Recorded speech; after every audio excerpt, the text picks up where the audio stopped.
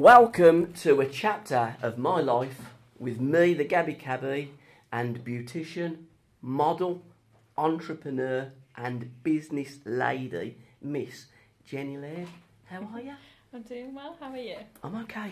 And what beautiful surroundings we got in at Nowcote Hall. Do you play golf before we get into it? I haven't, no. No. Would you like to play golf? Maybe. It's probably a bit wet today, so that's for another day. But you have led such a colourful life to date. Almost like a Hollywood script, which you never know, in years to come, it may be on the silver screen. But on the horizon, reality TV surely must be up your street. Love Island, Strictly, Dancing on Ice, No Likey, No Lighty, Take Me Out. Or Celebrity, I'm Get Me Out of Here in the Jungle with Anton Deck. How do you get on with Snakes and Rats? Not very well. Okay. Is there any one of those that you would fancy doing, and why? Potentially. What one? Let's have a chat about that. Reality TV. Ooh, maybe Strictly. Okay. Do you dance? No. Okay. But I'd learn to. Yeah. Yeah. How about Love Island? Because that is a very, very popular programme, isn't it? All the kids are watching that. Even my daughter, who's 11. And by the way, she said, "Who's that lady that you're interviewing? She's beautiful." Aww. She's absolutely right. That's very cute, thank you. Yeah. So we can rule out snakes and rats and stuff like that, but Love Island is possibly on the horizon for you. Right, before we turn over the chapters of the pages to the chapters of your life, let's go back to the beginning. Who is Jenny Laird? Where are you from? So originally from Birmingham. Yeah. Whereabouts in Brum?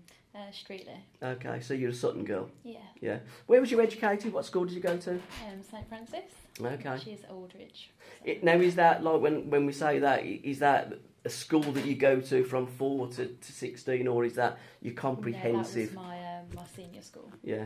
Yeah. And what was you like at school? Was you a good girl? Was you a bad girl? What was you like? What would your mum and dad say? What did the teachers say on your report? Gosh. Yeah, I wasn't a good girl at school. No. No. Did you pass many of your examinations? In my day, it was like CSEs. I think it was GCSEs, O levels, and A levels in your day. Yeah, I mean, I did pass them, but yeah, I did quite well with my marks considering I didn't go to school. Oh, okay. You didn't turn up very often. Not very often. Oh, okay. So you've left school with not much of an education. You've left school with not attending very often. I'm guessing your mum and dad weren't too pleased about that, and you got quite a few stern tellings off and locked in the bedroom. Yeah. When you then went into the big wide world, how did you get on for jobs? What happened after school? So luckily, I've always been quite fortunate when it's come to sort of job interviews. I've never had a job interview and not got the job. So I've done all right. So what kind of jobs did you do when you left school with no qualifications? So it was mainly hairdressing, so it was jobs where you don't really need qualifications, but it was something that I was interested in, so I always kind of wanted to get into the beauty or hair industry. Now, did you get examinations for it, or did you just like pick it up through working at a salon and start cutting people's hair? I always started qualifications, but never managed to finish any. Yeah, because that's the best way in doing anything in life, really, isn't it? Blagging it, getting through. You can't beat. You make it. I think so. I don't think you can better sitting down in a chair, starting cutting people's hair. You start talking, because as a hairdresser, you hear all different life stories, don't you? Exactly. So you would ideally cut out for that. Now, somewhere between hairdressing and working or going out into clubs, you got caught up with some people that probably, looking back, you would have not necessarily got caught up with these people. Yeah. Is that fair? That would be a fair comment. Okay. And also, where I'm leading is, if you go into a search engine and you type in Jenny Laird, there's a famous actress of the 1912s who's passed away now. It's not me. No, it's not you. But what does come up is Jenny Laird drugs. Yeah. Now, I think that's bang out of order, because you've done an awful lot of other stuff, but it does seem to always be in this country that if you've done something like that, it's very difficult to lose that tag. Yeah. So let's start now turning over the pages about how you got involved in that drug scene and the consequences of that? Yeah, so I mean, I was young, Yeah. obviously a bit stupid, kept bad company, and I was arrested and questioned about a group of people. So, because I was obviously a bit younger, I didn't want to get myself or other people into trouble. Yeah. I went no comment through the interview with the police and found myself on a conspiracy charge to supply Class A drugs. Now, you say Class A, my understanding is it was cocaine and cannabis. Was it anything more heavy than that? No, cocaine, cannabis. I mean, it's obviously cocaine's as Yeah, heavy exactly, as it gets, really. But obviously there's a whole other side to the story which I've never told or really spoken out about. Okay. So Well, now's the time, Jen. what you hear in the papers isn't necessarily true. What you see and hear in the papers, generally there's a fabric of truth, but not an awful lot, because they will tell a story that sells papers and they will make you out to be either A, good, or B, bad. That's the way the papers, that's the way the media works. Now's the time for you to tell your story. Okay, I was obviously very young. How old were you? When I got arrested, I was, I think, 19. Yeah. So 19, I was on bail for 15 months. I know exactly how long, because that was the hardest part. Yeah. Because you don't know what to expect. So it was me and actually my best friend. So it was quite a difficult time, but she's been my best friend since I was 10. So everything we've been through our lives, we've always been through together. So we had each other for support. So yeah, both got arrested. She was staying over at my house. They raided my house. They found no drugs at all, which was never actually sort of publicised, the fact that there was no drugs ever found in my possession. Yeah. And I was dragged into a conspiracy charge, which at the time I didn't really understand. But now, obviously, now I'm older, I understand that being in the wrong crowd of people, you do get yourself involved into a conspiracy. So it was things like my friends would message me and say, I'm off out on the weekend, do you know anyone who can get me some cocaine? Yeah. And I would reply saying yes, and so can look after you or get you some.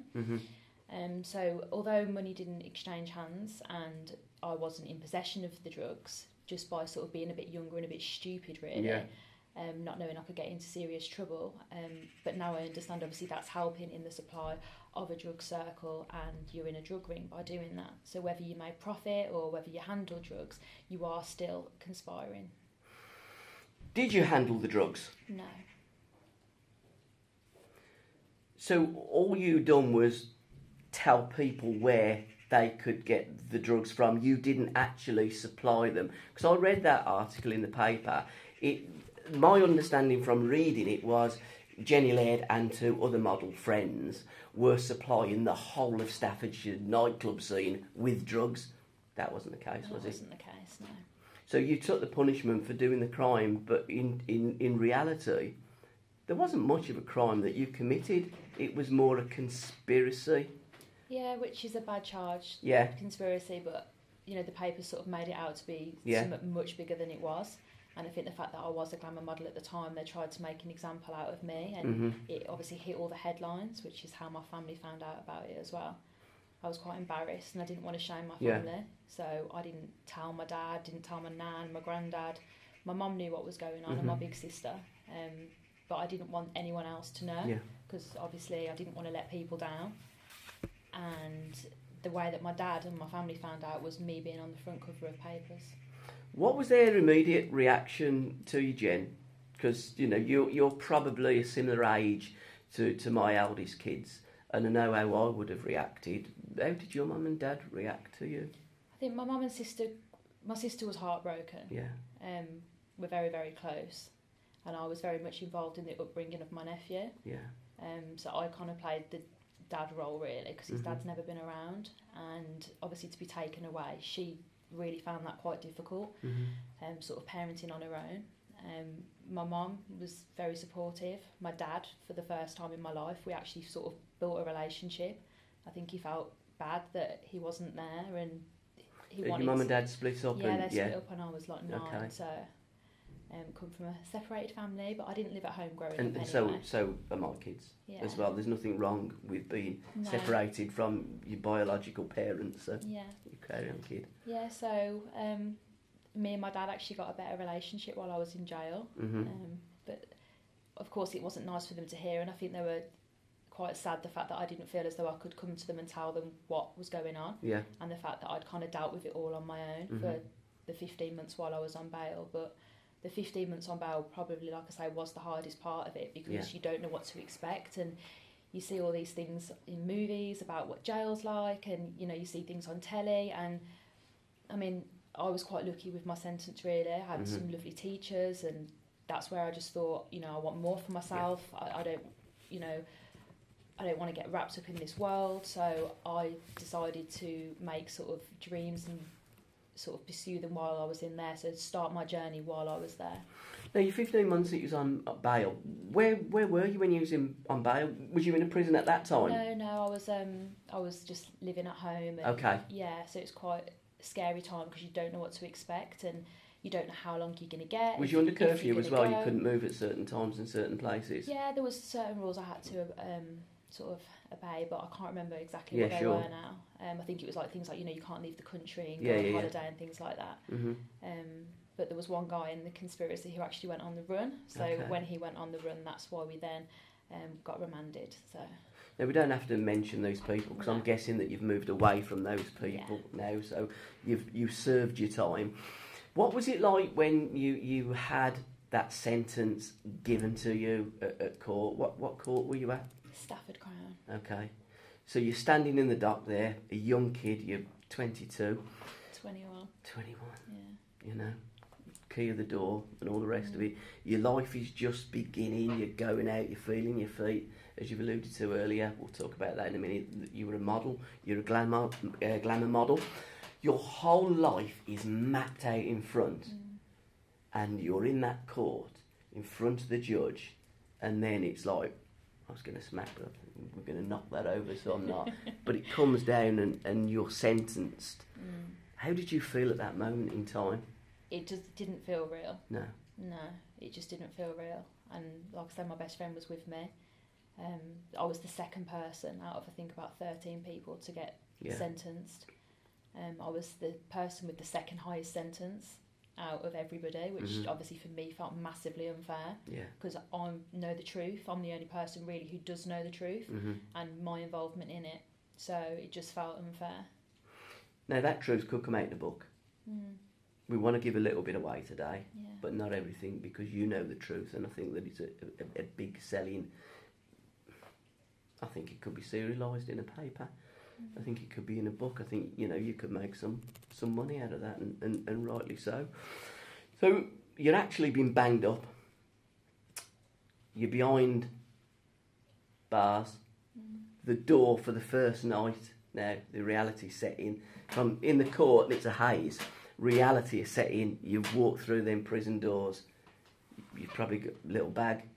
You're walking in there. That's going to be your home for... How long was it that you was in there for? I got 3 years, 4 months, so I did 20 months. Yeah.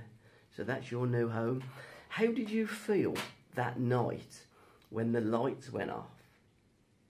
How alone did you feel? Where was your mindset at that time? It literally doesn't sink in. Yeah. So you just can't quite believe what's going on. I was banged up with a murderer straight away. Really? Yeah. So that was quite scary, really. But you were in a female prison? Female prison, yeah. What one was it? First of all, it was Foston Hall. Okay, where's that?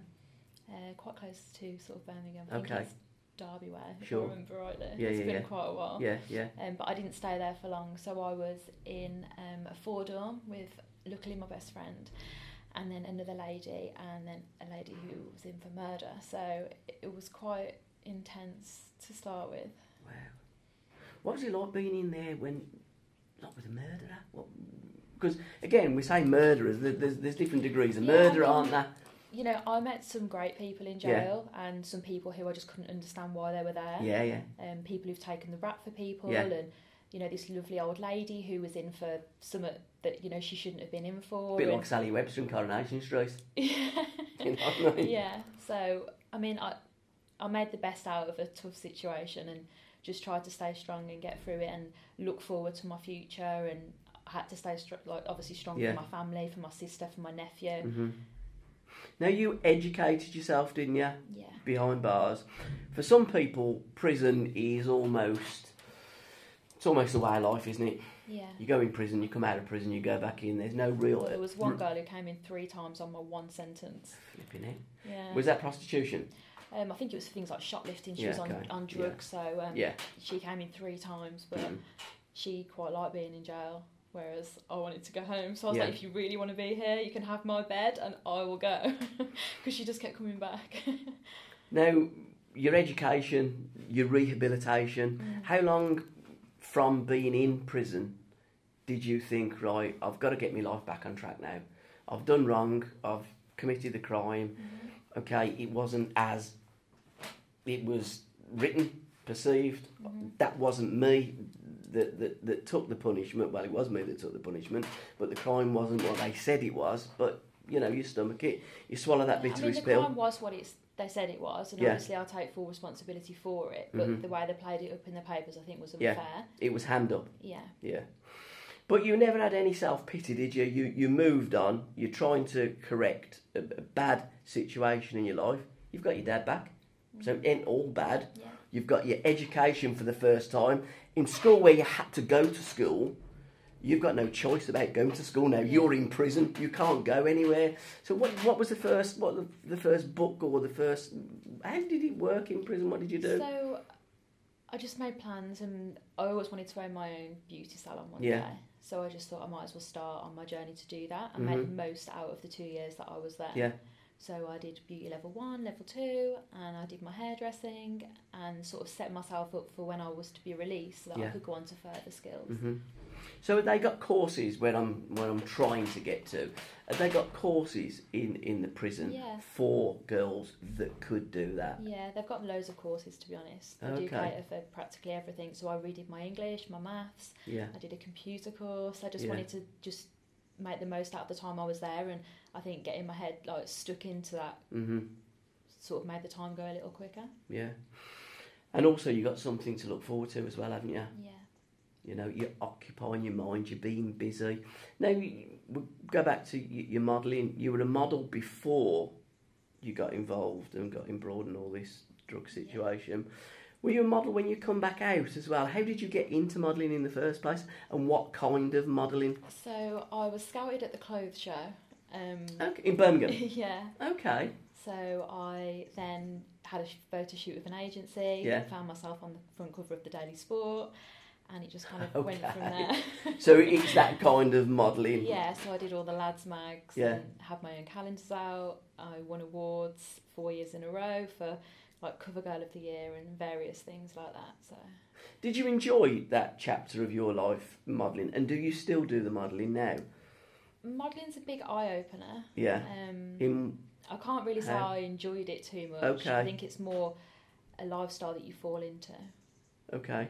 It was an easy lifestyle, so it's not something I massively enjoyed. But what didn't you enjoy about it, and what did you enjoy? I'm guessing the money and the celeb. I suppose, I mean, the money was very good. Yeah. But what I hated was the pervert men. Yeah. So I just hated like the way that certain men view you because you have your tits out in the paper. They sort of get this idea that you might be a little bit of a slag, but I don't know if I can say that word, but well, you just did. but that is, I think you're absolutely bang on. A lot of guys do perceive, and so do females, perceive you as something. But, you know, that's why I love doing these interviews, because when you look someone in the eye, and I can see such a character that your eyes are absolutely alive, and you can tell that you're such a nice kid. Thank you. You know, you're almost like Jenny, the girl that lives next door, and in real terms you are, but you almost lead a double life, where Jenny from next door turns into this glamour model, this other person. How do you separate the two at times? Was that difficult? It's kind of like acting, really. Yeah. So it's not really who you are. Yeah. And I'd say a lot of the girls that I've met, it's not who they are too. Yeah. So they usually have like a long-term boyfriend who they go home to, and they're faithful and they're not flaggy, or you know, they're nice, respectable girls. A lot of them are well educated, but they know how to use their brain to make money. So if they're pretty, then they're using that to their advantage. But so again, why not? If you've got it, flaunt it. You know, we have a taboo about sex and about body image, etc., etc.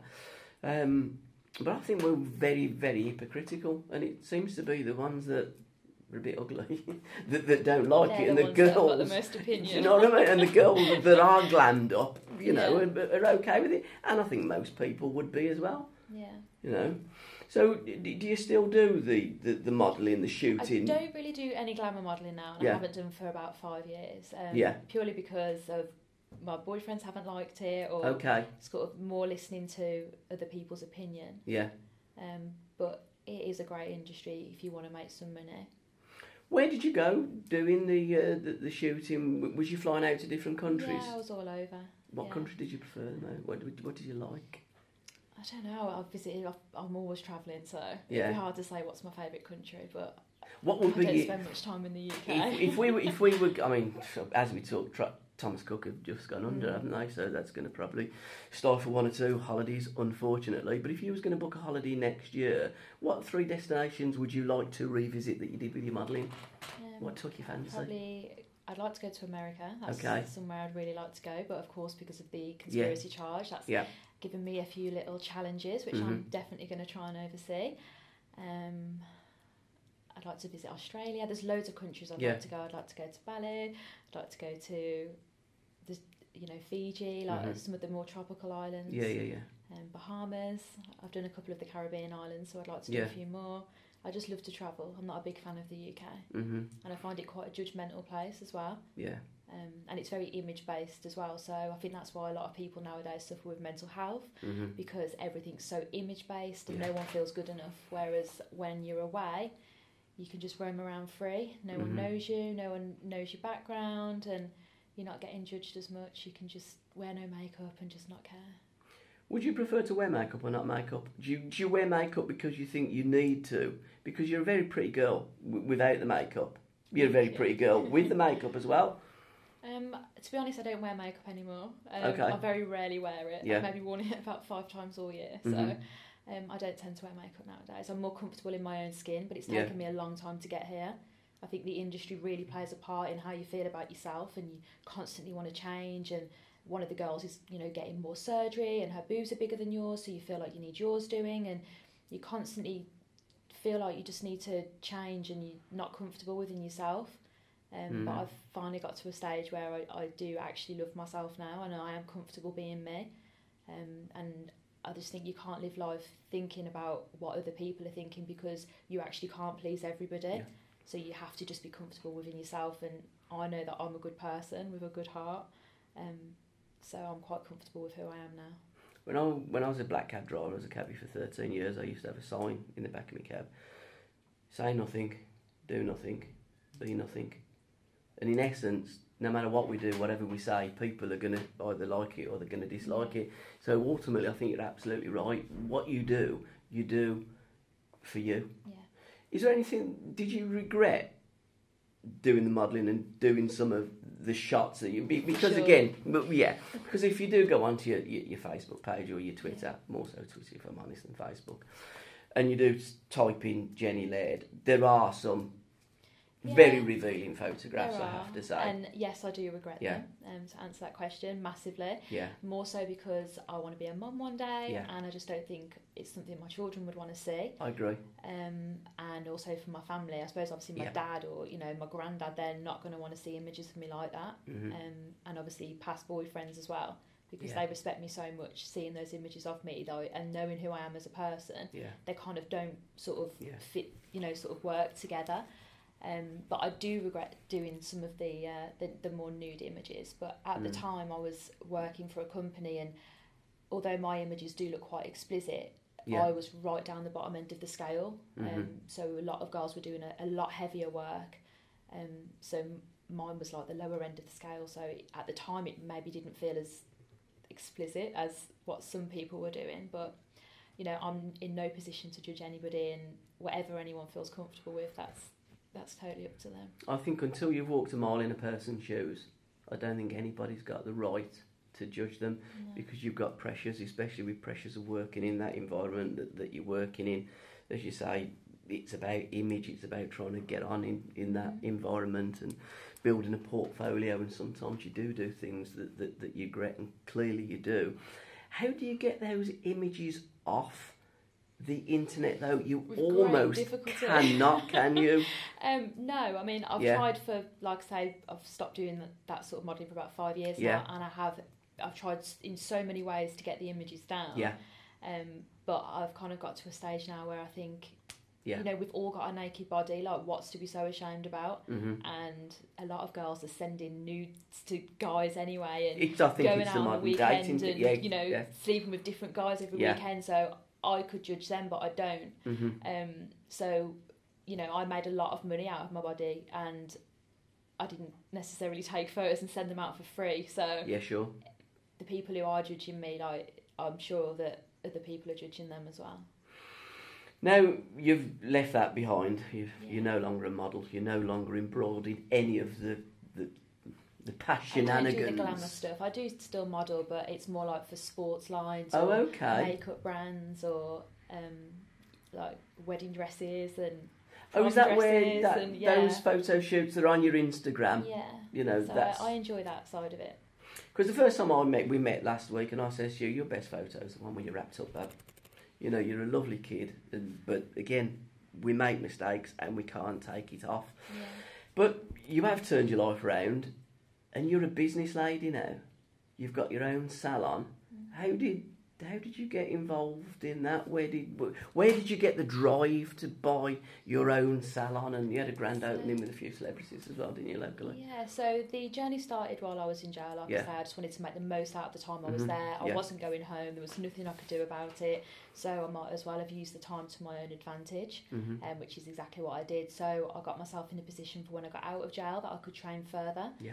So I started in semi-permanent makeup, and I was the first person to do microblade brows. So it's like tattooing on eyebrows. Okay. So I was like the first person to use a technique called microblade. So I rented a room at Tony and Guy. Yeah. It was tiny, and I worked every day, 6 days a week, and tattooed on eyebrows. So I saved up all my money and got my own cosmetics clinic. Now, for people like me that don't understand, I mean, you can look at me, I mean, I don't go to a beautician. I haven't been to the hairdressers since 1982, I think it was. How do you tattoo on eyes? How difficult is tattooing stuff like that on the body? There is a skill to it, for sure. I was going to say, there must be. But I literally had people catching planes for my eyebrows, so it was quite overwhelming. Really? Yeah, from Dubai, from France, from Germany, so Spain, people were literally catching flights. Do you still do that, Jen, where people come in? I actually don't. We do offer the semi-permanent makeup, and we actually do have a training academy where we offer the training as well, but I actually don't do any practical work myself now. I'm just running the business, and I've got another 2 clinics opening this year. The training academy is expanding as well, so I'm just sort of looking to branch out more and grow my business. So where did the name come from then, Jen? Class Cosmetics? So I just toyed around with a few names, had a list, and was just drawn to the Class Cosmetics name. I thought it was good for branding, looked quite simple, and I just thought it would look good, and it was easy to remember. But the essence of the name and the brand, it's so important. And how difficult was it to get the right name? How important was it to get the right name? Important for branding, of course. And you want people to, you know, remember the name, and if they Google search it. So I thought I'd keep it nice and simple. Yeah. Most common procedure that you do in your... do you call it a clinic? We call it a clinic, yeah. So most common procedure would probably be aesthetics. It's massive nowadays. So everyone's getting filler, getting Botox, just trying to make themselves feel a little bit more confident. Now, Botox, how clinical is Botox? So it's a doctor's procedure. We only have doctors working in the clinic doing the injectables. So yeah, it's a pretty intense procedure. Did you used to do that before? Have you done that procedure? Yeah, I was beauty qualified, so to a higher level, which meant I was able to do those courses. But I just think it's best left to experts. And what's the youngest age that people come in and do the Botox or have the Botox? Or do you get pensioners as well that do the Botox? We do. We get all ages. So it starts from about 18, 19. Yeah. But they say prevention is better than cure. So it's always easier to prevent wrinkles coming than it is to sort of try and cure them once they're already set in the skin. Any hope for me with all these wrinkles on my forehead? I'm sure there's something we could do. And you're attached to an agency now, aren't you? I am. Yeah, Sky Agency with young Stephen. Yes, Steve's been looking after me. How's my manager. How's it getting on? How are you sorting your surroundings out? Everything okay? Really well, yeah. Steve's a down-to-earth guy, so he's nice and easy to work with, and he understands me and doesn't judge me for my past. It's given me an opportunity, which I'm grateful for. Now, I read somewhere you was talking to me about something that you take in, you digest. It's a kind of drink or something. What you tell me all about it. Jen. That's the one. Yeah, ketosis. So I take a product that biohacks my liver, so it makes me produce ketones, and we're actually born in ketosis. So it's the way that all humans should really live, to run to the best version of themselves. So I take a product every single day, and the benefits are just endless. So a few of them include better sleep, more energy. You're burning fat for fuel, so you get your energy from your fat. So ladies are noticing, and gents as well, that their bodies are in better shape than ever. But for me, my love came from the product, for the fact that it shifted my anxiety. Now, people would look at you and say, Jenny Laird, how that look at you, you look $1 million. How the hell do you ever get any anxiety or panic attacks? Why would a beautiful looking young lady ever suffer with that? But it isn't as simple as that. Mental health affects everybody, doesn't it?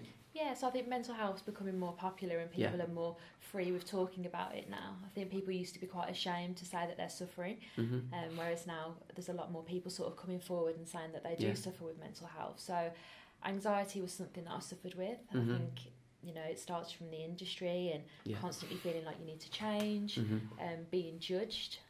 We live in a world that's very, very judgmental, and I think social media's highlighted that more. So I think that's kind of what triggers my anxiety, is just maybe the opinion of others, but that's something the drinks help me overcome. Yeah, and I think it's like, because you're into dogs, ain't you? You've got, is it a pug or a Frenchie or something? It's something like that, isn't it? So you got a little Frenchie. You're taking little Frenchie out for a walk, and people like pap you and put it instantly on their social media. I've just seen Jenny Laird, she looks terrible. She's got, whatever on jeans, and they got rips, and blimey, she don't look like a glamour model today. Yeah. You get all that. Everybody's got a backside, and everybody's got an opinion, and most people, opinions should come out of that backside. How do you deal with that? Is it better that you just switch off to social media at times? Yeah, I mean, I've kind of got past what people think about me. I think it's more their problem than it is mine. Sure. I go to sleep every night absolutely fine. I've got amazing people in my life. I have a great family, very close to my mum, to my sister. Yeah. And their opinion of me matters a lot more than some troll on the internet who probably doesn't love themselves very much to be hating on other people as much as they are. Now, let's go back to ketosis. Yeah. Where did you get the product from? How can people get hold of the product, and what is it all about? At the moment, we're kind of dominating the UK market because we're a very small group of people who have our hands on the product. Okay. It's from America. Yeah. It was designed by the US government for the Navy SEALs. Really? And so we are sort of, like I say, dominating the UK market with this product. So if you want the product, it has to come from one of me or my team members. Now, going into schools for the education system, and you've got gun crime, you've got knife crime, you've got kids getting into drugs and so on and so forth, you would be the ideal person, the ideal role model to roll out an education program, wouldn't you? Well, that's very nice of you to say so. But I would like to sort of help people, and I think if I can do it, then there's nothing stopping anybody else. Yeah. I'm no more educated than anybody else. I've probably lived a more colourful life than anybody else. Without a doubt. So, I just think, anybody's in a position to change their life. You are not a product of your circumstances, but a product of your decisions, and we can always change at any point. So it doesn't matter how old you are, you can always become a better version of yourself. And colourful people, colourful characters, they would come into the equation there for endorsing your product. Yeah. If you get an athlete or a footballer, for instance, people like that, you celebrities, you've got a load of friends that are celebrities and cool people, having them on board, selling your product. So already we have a lot of athletes on products, football players, rugby players, and a lot of athletes and, people in that kind of world suffer with mental health. So they're noticing a lot of benefits as well as, a better performance on the pitch and recovery as well. It helps with muscle repair. So when players are out, it's getting them back playing sooner. And that's absolutely vital because managers want the players out on the football pitch. But again, going back to what we said earlier, if I was a current football player, I think I'd turn off social media because they do get an awful lot of abuse, and that doesn't sit well with players that are... We all suffer with a little bit of mental health, don't we? I think everybody does. Exactly. I don't think there's one person on this planet that hasn't really got some kind of mental health issue, whether you're looking at your phone, see what somebody said about me, you're having a player or an athlete, you probably haven't run very quick or as quick, or you haven't passed the ball, and there's always someone waiting to hammer you. So an absolutely vital piece of kit, and you are the only person in this country that's selling it, kid. Wow. Sky's the limit. It is indeed. So when you're not working, how do you switch off? Because you're always on it, aren't you? So when I'm not working, obviously I do sleep. Yeah. But the way that I switch off is by doing yoga. So I've got such a busy mind, and I find the only way that I can switch it off is by doing yoga. So I try and fit in a couple of hours a week. Talk to me about yoga. How did you get into it for a start, and what is it? And I've seen some amazing photographs on your Instagram and social media accounts where you're balancing in a position that you've got no right to balance. You must be so strong. Strong-minded, strong body. So I was recommended to do yoga by a friend. Mm-hmm. And I gave it a go and realised that for that whole hour I'd actually managed to shut down my mind, which is something I've never been able to do. But do you? I actually do, yeah. Okay, so fair play. I'm really concentrating and I'm just focused on the yoga, so that's where I found my love for yoga. Is yoga dangerous? I suppose it can be. Yeah? Because some of them grips, you do need to be, literally do need to be strong, don't you? And if you do overbalance, you could cause yourself a lot of damage. You could. I've fallen on my face a few times. Oh, you're joking, have you? Yeah. Mind you, haven't we all, to be fair, in life? Inspirations and heroes, who would they be growing up? So, a question that I've been asked before, but I don't really have any heroes. Yeah. And there's nobody that I aspire to be honest. Okay. I just kind of aspire to be a better version of myself. Mm-hmm.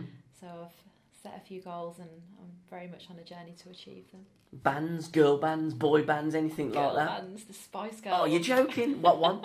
I was a big Spice Girl fan, so Mel C. I was obsessed with Mel C growing up. Yeah. I lived in Liverpool while I was a child, so she was like my go-to person, but I was very girly as a child, and it's crazy how much I'm into my sport now. Because you did always wear a Liverpool football top, didn't you? Sporty Spice. Yeah. And probably the only Spice Girl that could sing. Prized possession, if your house is burning and you had to run into it and rescue something, what would it be? So that's actually happened. My house was on fire and I did run back in for my prized possession. So I have a blanket which is called my num-num. Okay. And I've had that since I was a baby. Wow. So that's something that even came to jail with me as well. So I've always kept it close. What colour? It's pink. Is that still your favourite colour? It is still my favourite colour, but I feel too old now to like pink, so I have everything red. Red nails, red phone case, so switched over to red. Because I've got an 11-year-old daughter and her favourite colour is like purple. It's like purple and pink, it's a girly colour. So where does Jenny Laird see herself in 10 years' time? What's on that horizon? So my biggest dream is to be a mum. Okay. So I would love a baby girl one day who would travel the world with me. Yeah. Hopefully we'll be living it up on private jets. Okay. But yeah, I'm just very focused and very driven, so watch this space. Well, you've achieved so much and I'm sure that you will be able to achieve a baby as well. Yeah. Which, given everything that you've done in your life, puts things back into reality, that the greatest gift is life, isn't it? Yeah, of course. And Jenny, can I thank you so much for your time, young lady? It's been an absolute pleasure. Thank you for your time. Thank you.